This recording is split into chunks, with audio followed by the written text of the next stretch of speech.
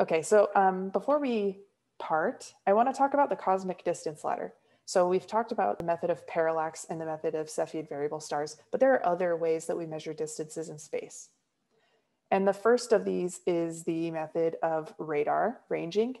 And so this is the idea of just taking a radio signal from Earth and bouncing it off of an object and then recording the time it takes to come back.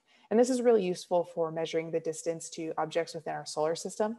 So the distances to the planets are generally known by radar ranging.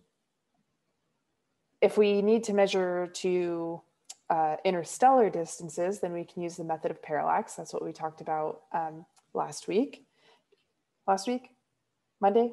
Can't remember.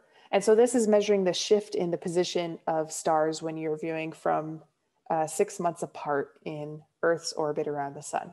So this is the apparent shift that a star appears to make on the sky based on our different positions.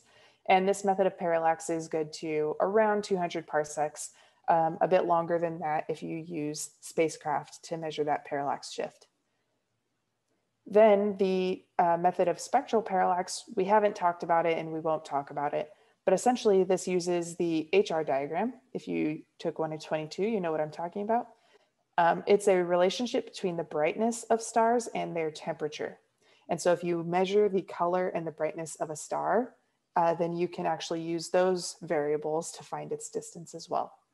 And that's good out to a bit of a farther distance, around 10,000 parsecs. And then finally, the method of Cepheid variables can get us much further, out toward 6 million parsecs. So a very powerful technique, and this is exactly why Cepheid variables were the key to unlocking the measurements to distant galaxies.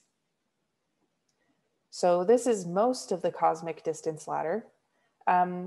We won't talk about type 1a supernovae, but they are another standard candle, and they can actually probe farther than Cepheid variable stars simply because they're so bright that we can see them across vast distances.